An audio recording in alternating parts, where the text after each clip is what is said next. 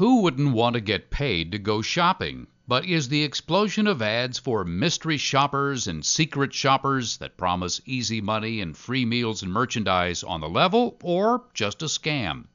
John Swinburne, director of the Mystery Shopper Providers Association, says unfortunately some companies and individuals are exploiting the sudden popularity of mystery shopping to take advantage of people.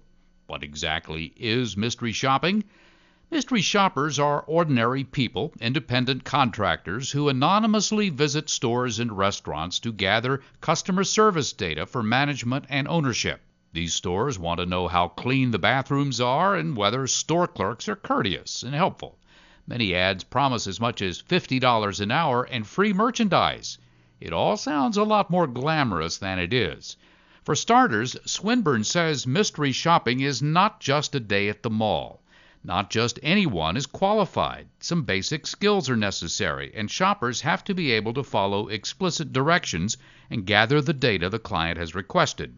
Many companies have been in the mystery shopping business for a long time, but only recently have begun advertising for mystery shoppers as the industry has begun to grow. But many of the ads you see on the internet make big promises and make it sound like it's easy money.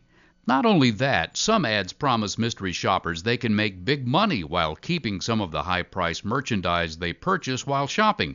Many times these companies require shoppers to pay an upfront fee, a sure sign that alarm bells should go off. Swinburne says companies that charge fees to shoppers are not allowed to join his association. Members must agree to and live by a strict code of ethics.